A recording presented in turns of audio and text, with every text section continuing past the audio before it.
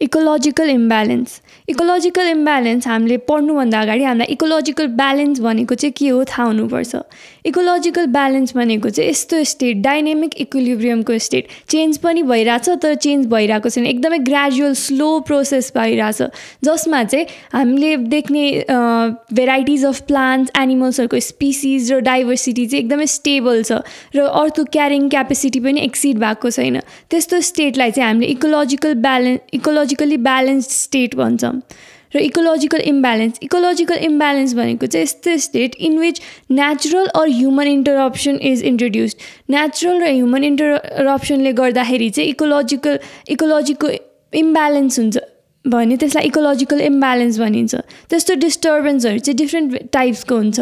Human interruption हुन्छ भने natural interruption पनि हुन्छ। नेचुरल इन्टरप्सनमा चाहिँ हामीले भोल्क्यानिक इरप्सनहरू, ल्यान्डस्लाइड्सहरू, नेचुरल फायर्सहरू, आफै फायर लाग्ने पनि हुन्छ कति फरेस्टहरूमा, त्यस्तो देख्छौँ भने ह्युमन मेडमा चाहिँ ओभर पपुलेसन, डिफरेस्टेसन, फरेस्टहरू काट्दै जाने अनि पल्युसनहरू देख्छौँ।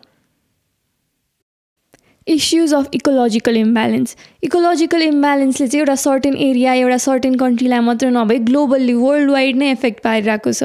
त्यस्तै ग्लोबल प्रब्लम्सहरू क्रिएट गरिरहेको छ। ग्लोबल प्रब्लम्समा चाहिँ हामीले global warming, green house effect देख्न सक्छौँ।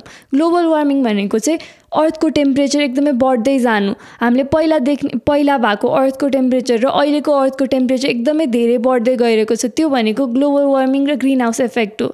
र अर्को छ एसिड रेन अनि पल्युसन चाहिँ मेनली हामीले एयर र मरिन पल्युसनहरू एकदमै म्याक्सिमम देख्न सक्छौँ। एयरमा चाहिँ इन्डस्ट्रियल वेस्टहरूले गर्दाखेरि हुन्छ भने भेहिकल्सहरूले गर्दाखेरि हुन्छ।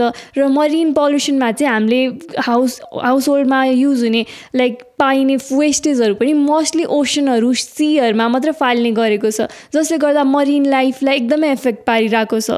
अर्को छ डिप्लिसन अफ ओजन लेयर।